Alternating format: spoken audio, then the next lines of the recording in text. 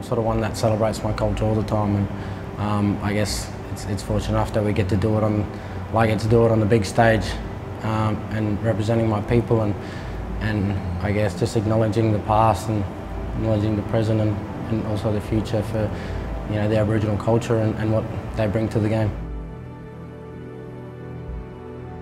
Approached by the club that they were going to sort of base the jumper around me. Knew someone, Aunty Lulu Coombes, who, you know, is a true Tiwi person, Tiwi woman, and you know, she was one that came to mind, and she's done an amazing job in getting the designs together for the whole Tiwi Islands. To actually have a jumper, you know, based around them is quite amazing, and footy is a big part of the Tiwi culture and Tiwi life up there, and you know, everyone wants to be a footy star, and now still to this day, a lot of guys who we've got favourite footy players that would call themselves, you know, their names. So a lot of nicknames are based around AFL players, and so the Pukamani poles are, you know, sort of a replacement for tombstones, I guess, during ceremonies or burials. You know, that's where you'll find the poles. I mean, a lot to the Tiwi culture.